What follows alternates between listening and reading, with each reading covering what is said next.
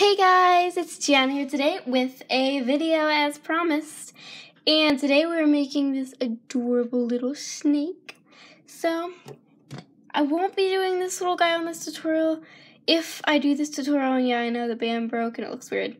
But if I do this tutorial, it will be another time because he's all double loop bands and I am not in the mood to snap any more bands. So, for this little snake, you're going to need one red band, 2 black bands, and a box of colorful bands. My guess is that you only need at least 20. I could be wrong. It could be less. It could be more. Somewhere around there. A little bit more probably. But the 2 black are going to be for the eyes, the 1 red band for the tongue / slipknot band, and then the colorful bands for his body. And when you're making the snake, I recommend you do not use any black bands in your mixture of colors because it'll blend in with the eyes. So let's get started. You need your loom in this configuration and you need your colorful bands. Alright, I'm going to start by taking my single red slipknot band or his tongue and we're going to place it there. And now we're just going to be taking 2 bands at a time and I'm using just a bunch of random colors. And you're just going to follow me. So we're going to go there to there. And then we're going to go down the center 1, 2, 3, 4, 5 times in the center. So 1, 2, 3, 4. Oh, I need to stop hitting the camera. 5. Alright, now all we're gonna do is go down the sides with 2 bands at a time. I have so many green bands in here, what the heck? Darn it. I don't want this to be a green snake, I want it to be a colorful snake. Alright, and then we're gonna come in here at an angle. Then we're going to go down this side. The shortest Rainbowloom tutorial out there. And we're going to not use green bands. Alright. Too many green bands. Alright, now we're going to come in. And we are going to do the eyes when we're looping. So I'm going to get these out of the way. And we're going to put the horizontal bands on. So I'm going to be taking 1 single band and stretching it across these 3 pegs.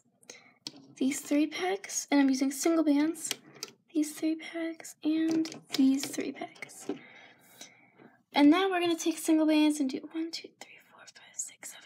1, 2, 3, 4, 5, 6. Alright. We're going to take single bands and we're going to go the rest of the way down the loom. Single bands. I'm making sure that I don't put the same color next to each other, so I'm not going to put 2 greens next to each other. I'm not going to put 2 oranges next to each other, nothing like that. Alright, now that we've gone down with single bands, we're going to take our hook, and I lost my metal one. Take our hook and take a single black band, and no, we're not doing that yet. Take a single colorful band, it doesn't matter what color. We're going to wrap it around a hook, creating 3 loops. And then we're going to take a single band and pull that on. And you can make this snake's tail as long as you want, but if you're going to make it like this long, like the baby one that I have here, you're just going to follow me. If you want to make it longer, now's the time to do it. You're going to extend it on your hook. But we are going to attach this little stub at the tip of him right there. And we're going to start looping. We're attaching the eyes when we get up to the top of the head. So, yes. Not stand that hook. Alright. Loop this single chain all the way up to here. Where it meets the bands there. And we're going to take these 2 bands. We're going to loop these 2 bands to the side, loop these 2 bands to the side, and we're going to loop straight up the center. Woohoo! Woohoo! How did I do that? And we're going to stop right there, leaving that set of bands. we're gonna go back down to the bottom and we're gonna loop these 2 single bands, forward, forward, forward, stopping there. So we have these bands, and then this row we haven't looped yet. We have the diagonal bands and the slipknot band. Alright, we're going to go back to the bottom here and loop up, stopping there as well. Alright, so we should have the slipknot band, the 2 diagonal sets, and then these 3 sets here that aren't looped. We're going to take our black bands, we're going to wrap a single one around our hook, creating 4 loops, and we're going to loop the side peg, pulling the eye onto the bands. Ooh. Alright, let's redo that. Wrap a band around a hook, creating 4 loops, and then we're going to loop the set of bands that I dropped. So as we're looping them, we're going to pull the eye onto it, and then place it onto that peg, like that. Alright. Now we're going to do the second eye. So wrapping your band 4 times around your hook. And we're going to loop these, and then we're going to pull this eye band onto it. Come on, it's all twisted. No. Placing that back on the peg.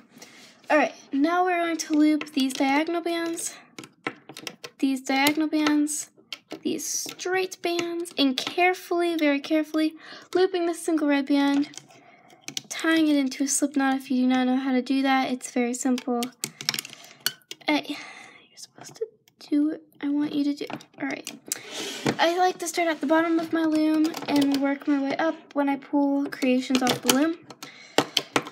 Carefully pulling him off the loom. This tutorial was longer than I wanted it to be, but oh well. Alright, you're going to have to pull him because he's going to look like a deformed little butt. So, you're going to first start by pulling at your tail and straightening out any of the twisted bands. Just pull at them until they are straight. And then you're going to, I'll fidget with this after I'm done with the tutorial, because you're going to want to pull and mush his body and his head how you want it. Alright, pulling the eye bands out and downwards so that they look more like they're on his head.